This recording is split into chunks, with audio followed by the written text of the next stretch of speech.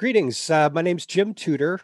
I'm with ZekeFilm.org, and with us today is Matt Berry, filmmaker, film historian, and uh, the maker of a film called Cinevangelist. Cinevangelist is a 25-minute long interview short film covering uh, the revival house scene in Baltimore, primarily and, well, exclusively through the lens of Mr. George Figs, who owned and operated a revival house of his own, among other things, his adventures in life in cinema exhibition. And Matt has made the film Cinevangelist about George.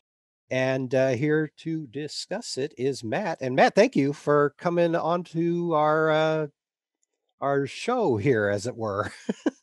Thank you for having me on. I'm glad to be able to talk about this film with you. Yeah. So tell me, when did you make this film? When did I? You said, Yeah. Yeah. okay, When? it started back in, it was the summer of 2017. So I think it was July of 2017. Hmm. And I can give you a little backstory on how it came about. I had moved back to Baltimore, where I grew up in the area, and then had lived in New York for several years, and moved back to Baltimore in 2016.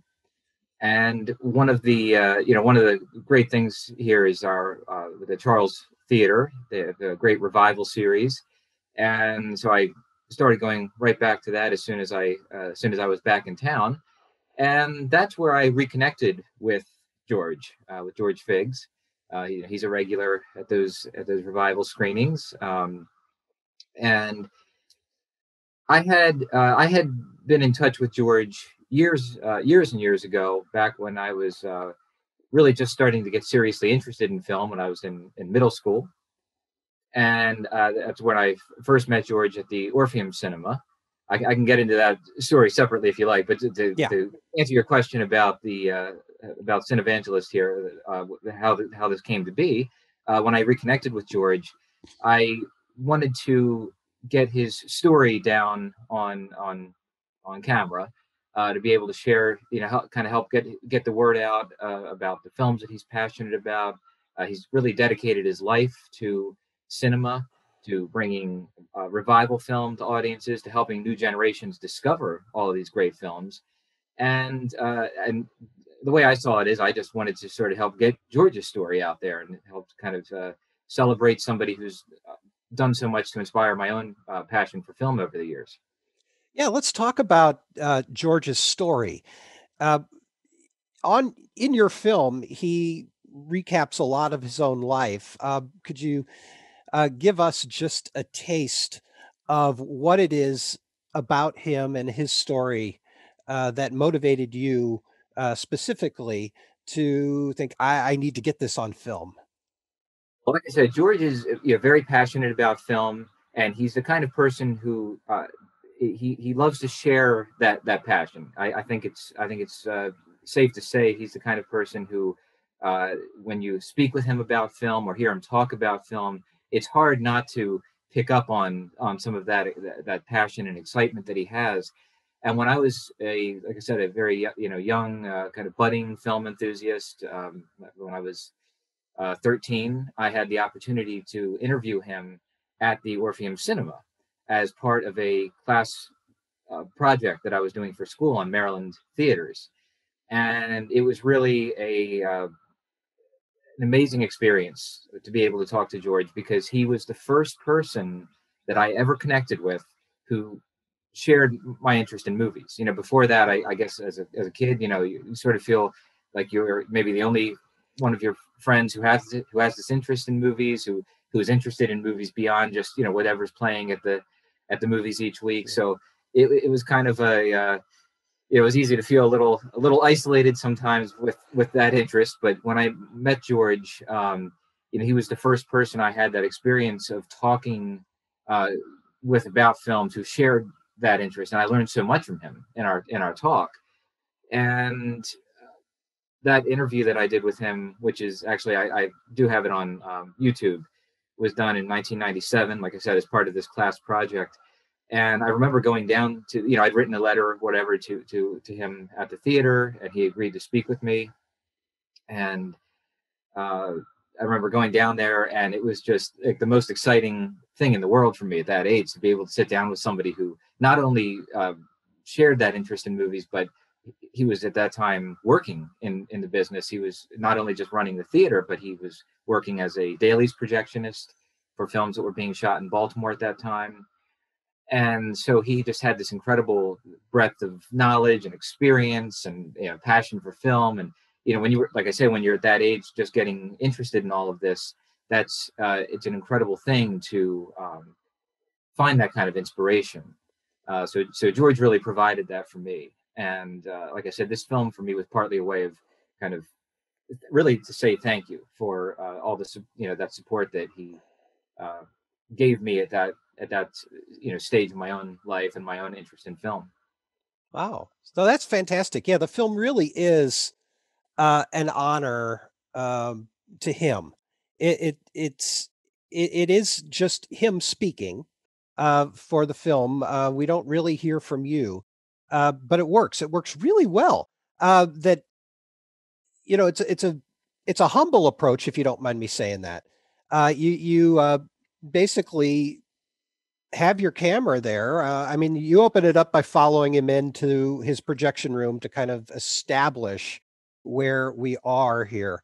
And this, and where you shoot this, this is his Yeah. former Revival House Theater, right? Now, the film is actually shot in his house, Oh, and it's his house. yes, and all of that memorabilia that you see, there's the box office Yeah, that's there, and the posters and everything. That actually came from, as I understand it, most of that came from yeah. the lobby of the Orpheum Cinema. Wow. And if I can just say a quick word about that, the Yeah. lobby of the Orpheum, I should say that going there for the first time, uh, it really was like going into another world, because it was done up, as he says in the film. It was sort of done up as a kind of tribute to the neighborhood theaters that he had grown up going to. But he had in the lobby, it was wall to wall lobby cards, posters, uh, all sorts of memorabilia. And he had a small little section in there with film books, like a little film library where people could sit, and because it was always a double feature, so between shows you could sit and check out the books, discuss the films with other fans there. So he really created a space, I think, that it wasn't just a place to see a movie, but it was really a space for community. And again, in those days before you could connect with people online or any of Yeah. that, this was like I said, it was almost like going into a different world for me. When was this theater operational? That sounds About, fantastic. yeah, it was for about a decade, from 1990 to 1999. And I started going there in 1995 when I was 11 years old. Um, I can share with you real quick how I came to find this theater. Yeah. Now, I was growing up outside of about an hour outside of Baltimore, so it wasn't really, on my immediate radar or anything like that. It wasn't something that I would have seen, just around town or anything like that.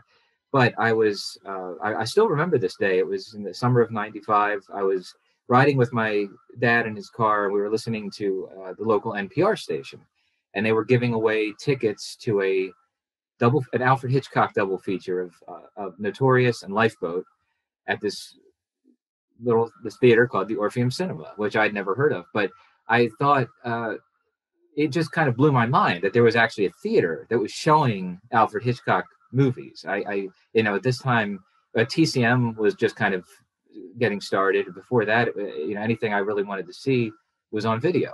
So the idea of actually being able to go to a theater and to see films, like Alfred Hitchcock's films or any older movie, anything that wasn't, first run Hollywood movie, that idea just blew my mind.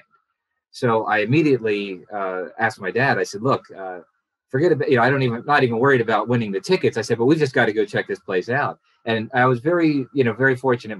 I have to say, my dad is always very supportive of my interest in film or whatever I was interested in. And so he, without any without any hesitation, he agreed to take me down to the theater to see the movies. And I remember we were driving down, and he said, uh, just so you know, he said, this theater might be nothing more than like somebody's like a loft apartment, screening in a screen in a projector in a loft apartment or something. I said, well, it's fine with me. I'm ready to check it out. And I remember we got down there, and it was a it was certainly bigger than what we had imagined, but it was still very much a small, very very kind of intimate space. One screen, of course, and the way the theater was set up was really unique. I'll just mention this really quickly. There was it used a back projection system because of space. They actually had the projector behind the screen, and then the image was flipped at the last stage. And I was able to actually go back and see the system at that time, because I was really fascinated by how it all worked. And so the theater. The other thing I should mention is that this theater was located in the Fells Point neighborhood of Baltimore, which, especially at that time, it was very arts focused. There was a great art scene there. It was a really a different world than what I knew growing up where I did, and so it really kind of, like I say, it really did open my eyes to a lot of new things. And so anyway, that's how I first came to go to the Orpheum. And then a couple years later, I started going regularly. I would say almost every weekend, my dad would take me down there. We saw the film that kind of kicked off our regular trips down there was Detour and Clash by Night double feature. So really got into seeing the film noir movies, which George loved, and he always programmed great film noir double features. So that really kind of kicked off there for a couple of years, going at least a couple times a month to see whatever George was showing. Great. That's that's wonderful. One of my questions was, what types of films do you remember seeing? That certainly takes care of that.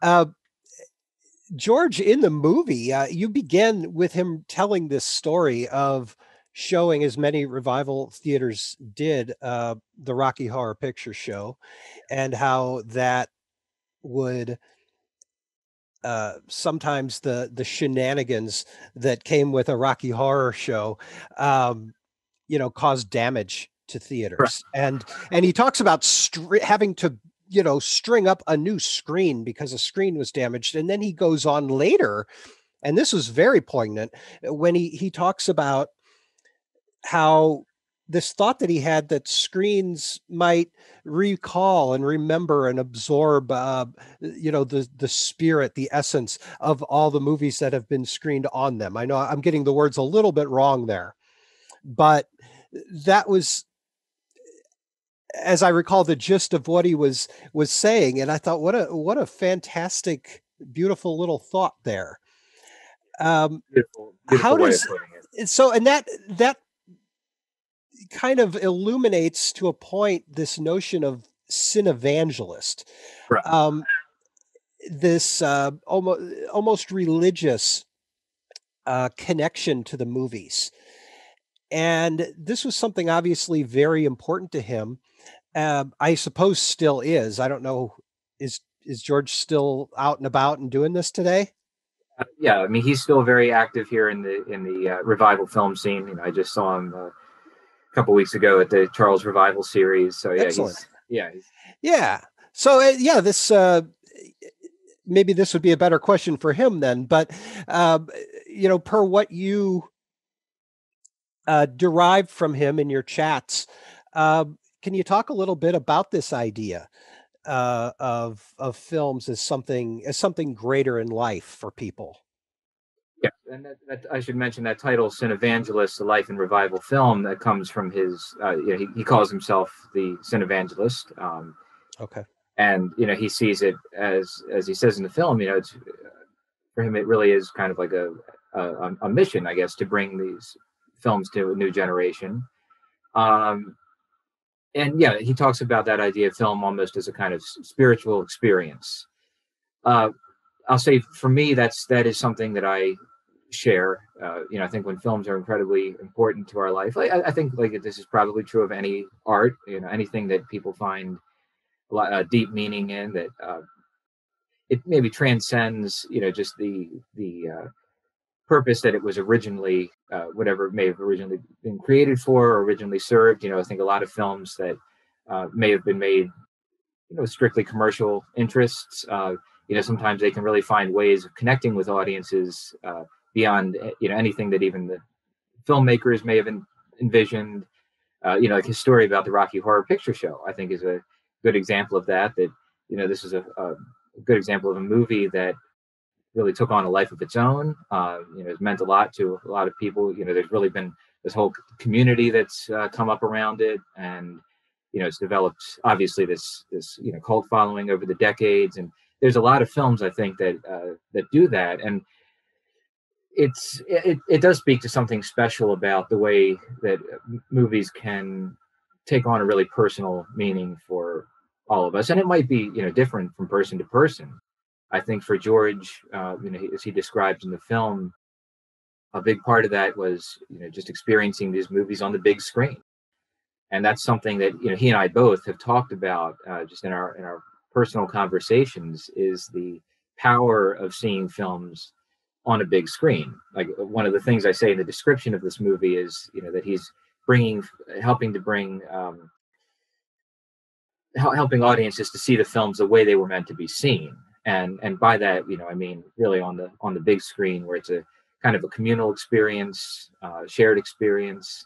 As I always call it, dreaming together, as the audience coming together and experiencing the film collectively. So I think there is a lot of power there, and I would say it's as you can see in the film, that holds true for, I think, for George's views towards film as well. Yeah, absolutely.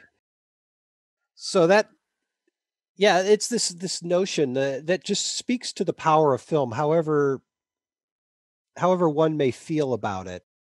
Um, I didn't get the impression that he was actually, you know, worshiping, kneeling before the screen or anything. But the notion of Cinevangelist, I think, is something that a lot of those of us who uh, are enthusiastic about movies and really want to share and communicate what it is that's special can relate to. Even those of us who maybe haven't thrown our lives behind it, uh, um, as some of us have. Anyway, George, one thing I wanted to ask about is this other niche that I happened upon, reading about George, um, that he had actually worked with the director John Waters and in certain films. And your film doesn't really cover this. You don't get into that. Uh, Although I was wondering if you knew anything more about how George Figs wound up in John Waters movies. Yeah, I mean, I think that aspect of his work has been covered elsewhere, and I wanted to focus on his work running the theater. I can say that we've recorded a few interviews that are on YouTube, just on different topics, and one of them he talks about setting up the screenings of some of John Waters' earliest short films back in the early '60s. So he, kind of was part of those same circles. That's how he came to be involved with the films. He was in, probably most famously, he played Jesus in Multiple Maniacs, and he was also in Pink Flamingos, Female Trouble, Desperate Living, and has kind of worked. I mean, when I met George, he was at that time, as I say, he was working as a dailies projectionist, and I remember he was running at that time the dailies for the John Waters film Pecker, that was being shot in Baltimore at that point. This was in the late '97.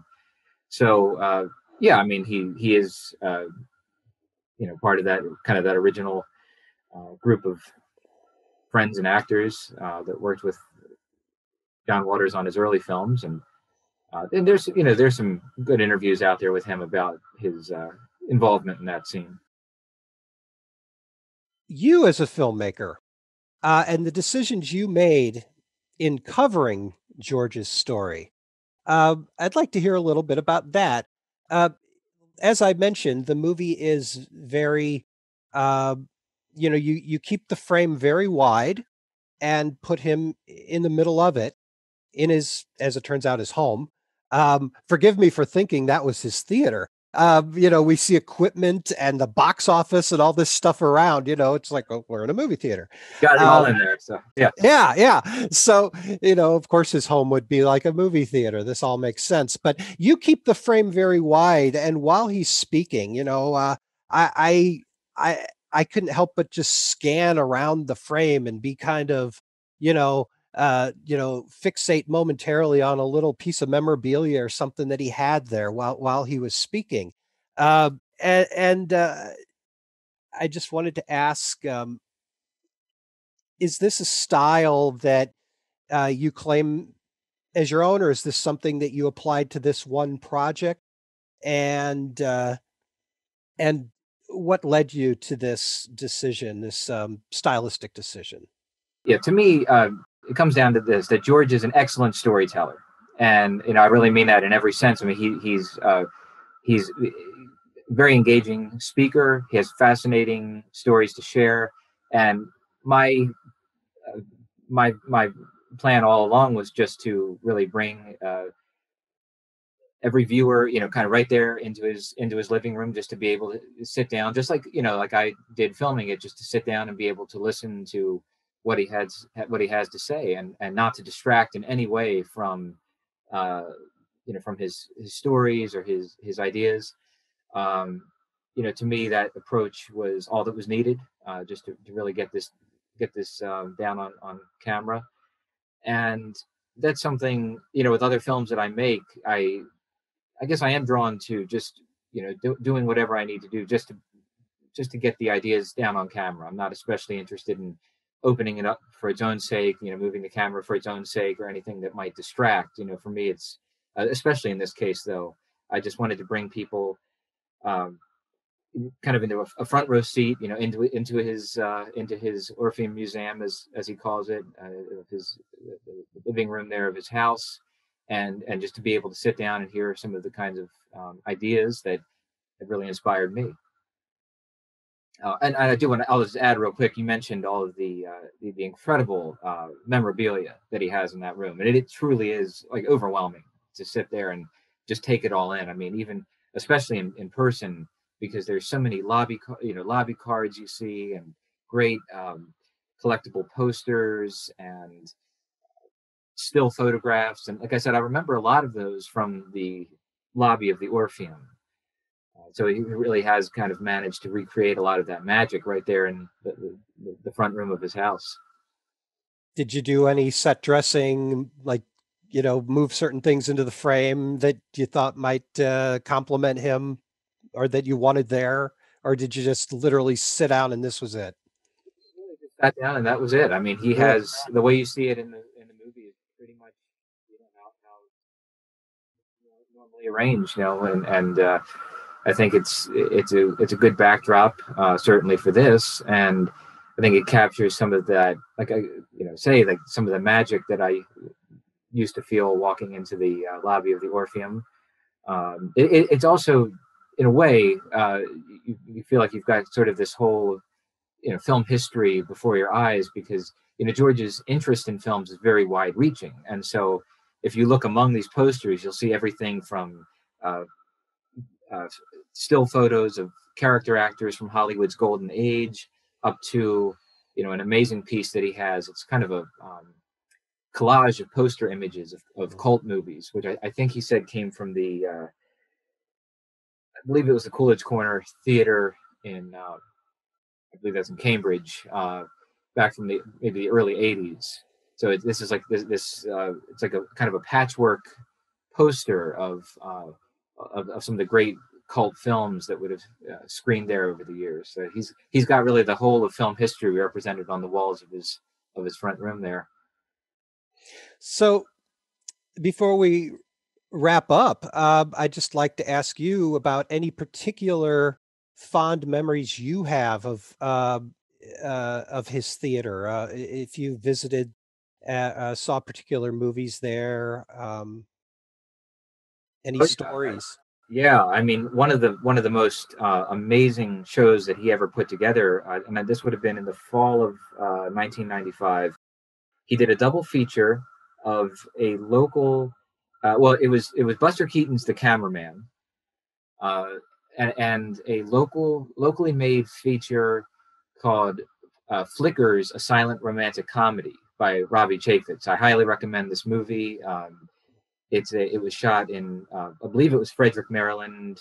They used the Weinberg Theater there, so that was kind of a connection to another um, nice theater here in Maryland. Anyway, this was an homage to silent comedy, and he showed this on a double feature with The Cameraman, and actually brought in a live vaudeville show to do before the film. So I remember he had jugglers, guy playing a saw, that sort of thing, kind of the kind of novelty acts that you would have seen Mhm. in a vaudeville show in the 20s, and programmed this whole night. It was a night of two silent comedies, basically one classic and one new, and these really fun live vaudeville performances.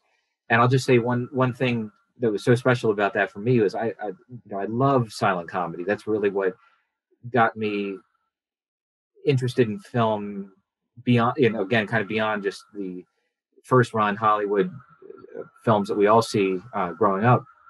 So it was great to see Keaton film on the big screen, but also tying into this, seeing this independently made film, because at that time I was just starting to make films of my own with the family camcorder, that sort of thing, like a lot of kids do, I guess. And to see a locally made independent film, and that was actually, again, being screened at a theater and that was really inspiring to me as well. So that's the thing, is that George, not only did he really nurture that appreciation for the classics and for older films, but he also gave a lot of opportunities to new and emerging filmmakers to show their work. There were a few other shorts that I saw at the Orpheum over the years that I would not have seen anywhere else, and so that was also very inspiring to me as a young filmmaker. And like I said, when I did my first interview with George back in '97, he was very generous with his time. He sat with me for nearly an hour there in the lobby of the Orpheum. You can see this on YouTube. I have it up there. Just kind of indulging all of the young film buffs many questions about the cinema. So I have a lot of there. I mentioned the double feature of Detour and Clash by Night that my dad and I saw there, which was rather accidental because at that time, he advertised in the paper and in the Baltimore Sun, and he would actually switch the programs out midweek at that point. I think it was like Sunday through Tuesday and then Wednesday through Saturday or something. So I had Tuesday's paper, and they were advertising a double feature of Harvey and Out of the Past. I don't know how I remember this, but so that's what we thought we were going to see. We got down there, but it was Wednesday, so the program had changed. I didn't realize that. We got down there, and they were showing this movie Detour, Mhm. and I had never heard of this. I had no idea what Detour was. So my dad and I checked it out, and I remember reading the description because George always had like a little program or a flyer for each film that you could take. And looking at the description, talking about this movie made in, you know, 6 days or whatever with a $20,000 budget, really intrigued me. Again, it was this fascination with what does this look like? So we went in there kind of blind, not knowing what to expect, and it's become a favorite film of both Mhm. mine and my dad. So that was a really great experience. Um, some of the other double. I remember right after Frank Sinatra passed away in 1998, he did a double feature of Manchurian Candidate and Anchors Away. Two very different movies, but it showed kind of the two different sides of Sinatra's talent. And it was the first time I'd been able to see The Manchurian Candidate, another one of my favorite films. Um, and yeah, I mean, there's I could go on and on, but these were just some of the many great double features he programmed. That's great. Yeah, I recall the 1990s, and I was in film school then. So, I was budding as a film buff in my own right. Uh, I went in wanting to be a filmmaker and came out a film buff. And in that time, there was this kind of what I perceived at least as a revival house chic kind of, came about with guys like Quentin Tarantino that was just supernova popular then. And would was he was just considered so cool that any platform that he was given, he used to talk about these old movies. And for just that moment in time in the 90s, it seemed like a lot of people that might not otherwise have been interested in something like, Detour or whatever he was yakking about. And we know he yaks a lot, but whatever he was yakking about, uh, had a moment in the sun, it seemed. Was given this validity. It's like, oh, Quentin Tarantino or somebody like him who was coming in his wake or was there a little bit earlier, like Soderbergh or somebody, set the stage. And you say that the Orpheum was in business throughout the 90s. Uh, I can't help but think that there was this revival moment then. And going forward, what I'm just wondering, what do we do? We've got films like yours that talk about this. Um, what's a film buff to do when maybe we don't have the revival houses and things out there?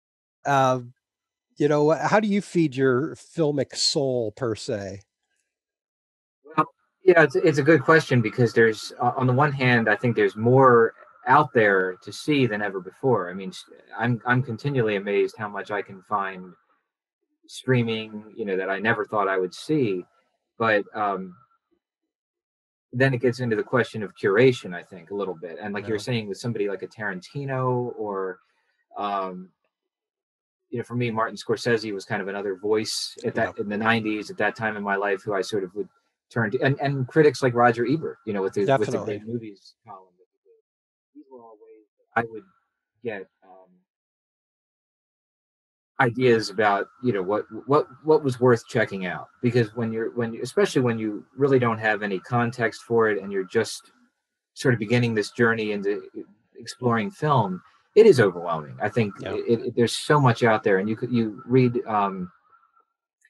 there's books that will talk about great films. For me, there were books from the public library that I would kind of pour over that would list, the great films, landmark films, and those were good guides for me because you would see the same films turning up in all these different books, and then you'd see lists like the Sight and Sound poll, or the AFI was another big thing in the '90s. Not to go off on a tangent, but just to tie in with something you said, I think there was a sense in the '90s of really looking back at film history. There was that, the 100th anniversary of film, basically yeah. in the mid '90s, I think that had a really big impact on the way I thought about film, because although there was a lot of exciting things happening with independent film, Kevin Smith, Tarantino, Rodriguez, Soderbergh. I was a little young for that at that point. I was aware of it, but I was a little, young to be seeing the film. So for me, a lot of it took the form of exploring these lists of great films that the AFI was putting out, or Mhm. what have you. And so what I'm getting at is I think those voices are still very important, because even though there's more out there than ever before, and it's a great time just to explore. Uh, I imagine for anybody, somebody, the proverbial 12, 13-year-old today, uh, it's even more overwhelming just because there Mhm. is so much to parse through. And um, so as far, and and then with maybe revival houses not being as prevalent as they were 20, 30 years ago, whatever. It does. I think what I miss about it now, as I said, we're still very fortunate here in Baltimore. We have the Charles Theater where this Mm, does exist. So I don't mean to suggest it's gone, but I right. do think that the community aspect is something that Yeah. I miss, and I miss that about going to the Orpheum. And although it exists, I mean, a lot of people would argue this exists online now through social media sites and like some of the conversations happening on Twitter or Letterboxd or whatever.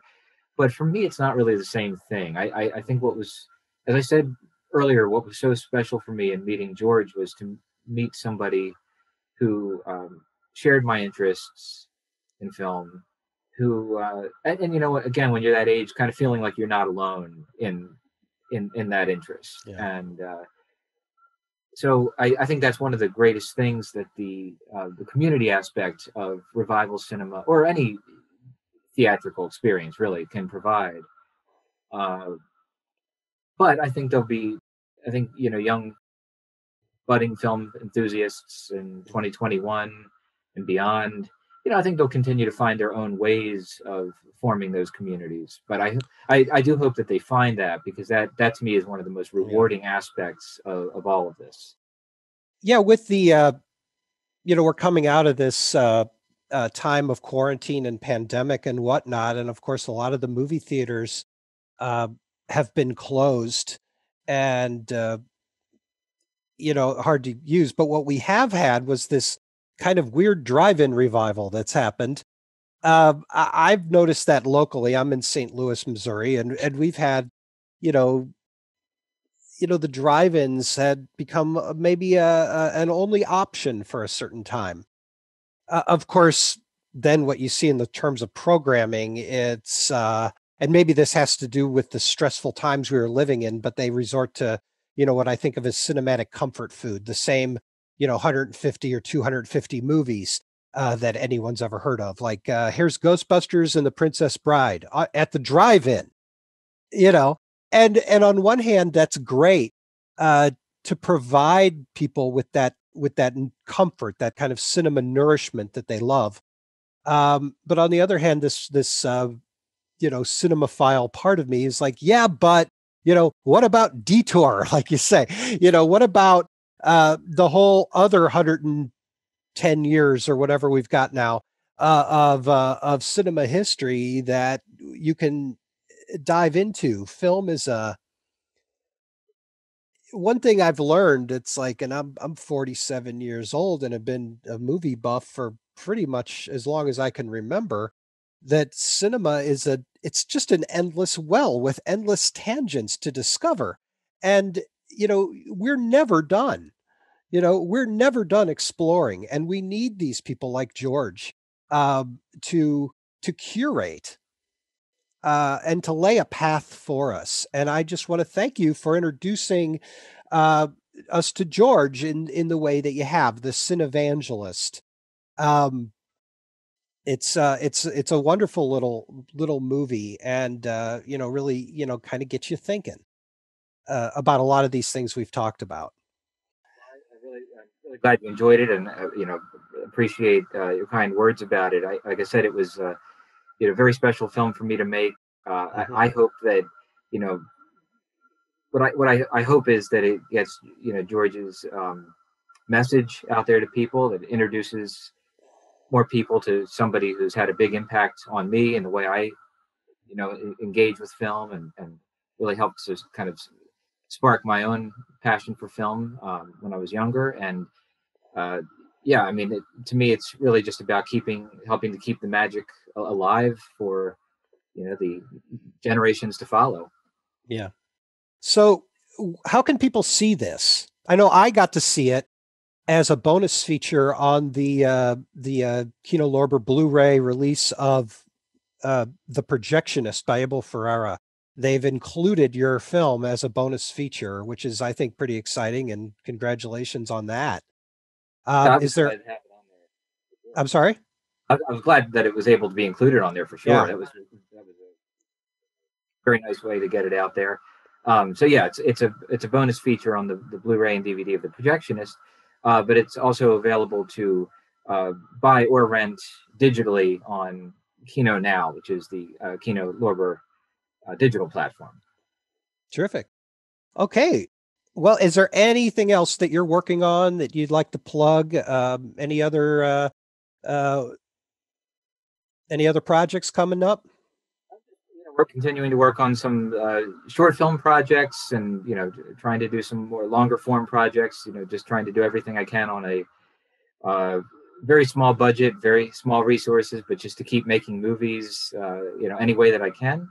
And that's just one thing I'll add, about Cinevangelist is, it was shot with it wasn't anything fancy. It was the Android Stylo smartphone camera that I had at the time.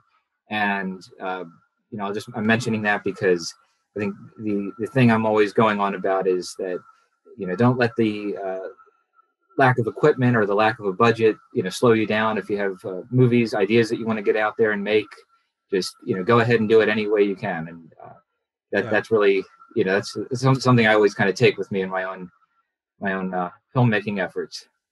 Yeah. This equipment is amazing. Yeah, yeah, It's we live in a ridiculous. great time, not just for watching, but making films as Yeah. well. So I always kind of like to give a shout out to that idea. All right. Well, Matt, thank you so much. Again, the project is Cinevangelist. It's a 25-minute long short interview based film with Mr. George Figs out of Baltimore. And eh, I encourage everybody to check it out however you can, um, and uh, and just soak it up and enjoy it. Matt, thanks for talking to us.